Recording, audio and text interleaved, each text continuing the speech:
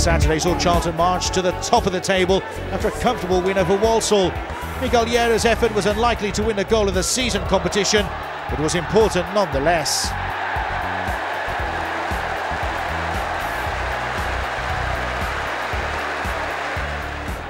And on 72 minutes, Scott Wagstaff raced clear to score his first senior goal for the club and seal another win for the Addicts.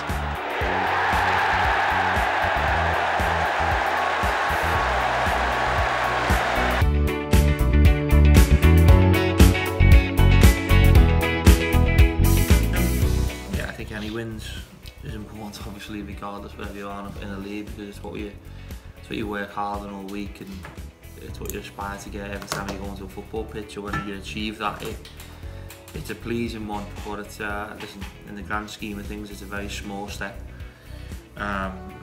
We spoke about culture many times, sat here, and a culture is not just one win. It's to sustain that over, we need to sustain it over longer periods than what we did. I think we only did it for 55-60 minutes. There's still got to be more to come, we've still got to be fitter.